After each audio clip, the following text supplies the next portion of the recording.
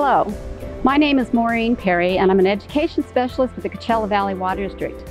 We have put together a series of videos that will bring you a lot of information about several of our facilities throughout the district, facilities that normally the public is not allowed to enter or to see. So we hope you appreciate this new series. And remember, your water is our promise.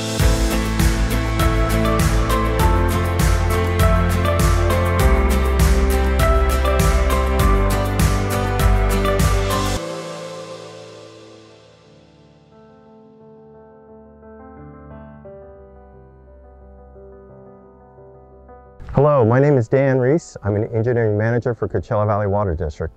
And today we're going to talk a little bit about our water reservoirs that we have in our system.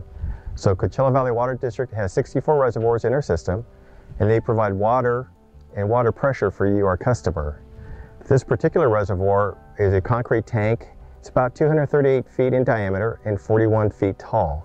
This reservoir is special because it's half buried. About 25 feet of the tank is constructed below the ground. This was done because we have to achieve a certain elevation for the base of the tank to give you proper water pressure. This tank has 10 million gallons of storage.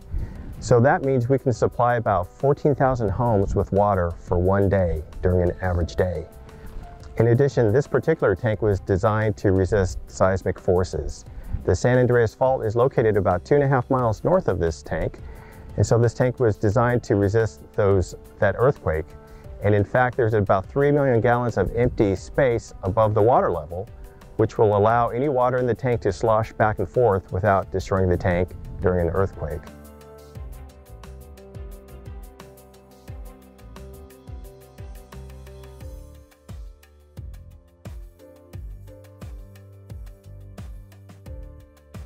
Let me talk about the construction of this reservoir, since it was very much a special design, and the construction involved an excavation of about a 100-yard diameter area, 25 feet deep below the existing ground surface. This was so that we can construct the tank at the correct elevation.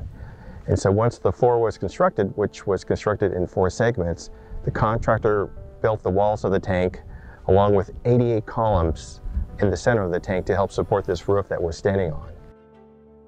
The concrete walls of this tank vary from 18 inches at the bottom to 12 inches at the top. Again, all with seismic cables.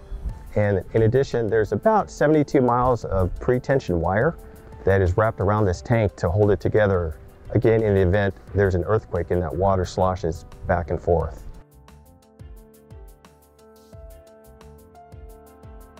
Why did we build a concrete tank? Well, we built a concrete tank at this location based on the size and location of this reservoir.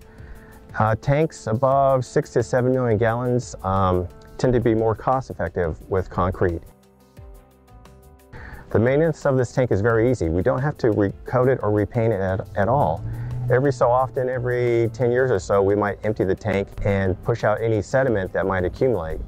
As a reminder, we get the water from groundwater, and so over time there could be traces of sand particles that fall out into this tank. And so there's provisions in this tank to help clean it out. A welded steel tank, we would have to recoat that tank after about 20 years, both inside and out. And so over the long run, larger tanks tend to be more cost effective using concrete.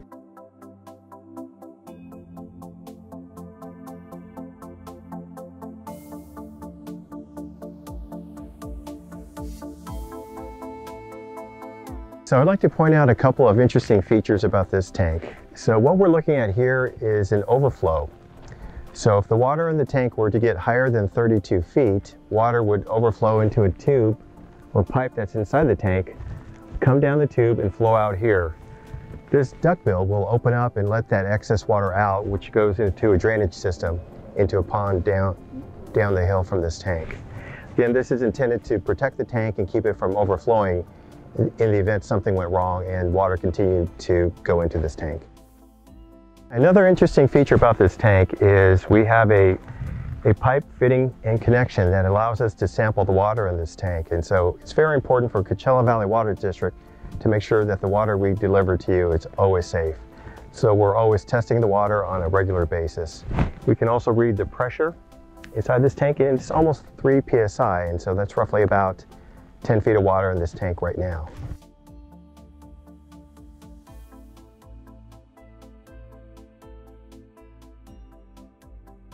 This particular reservoir won an American Public Works Association award back in 2019 that we're very proud of.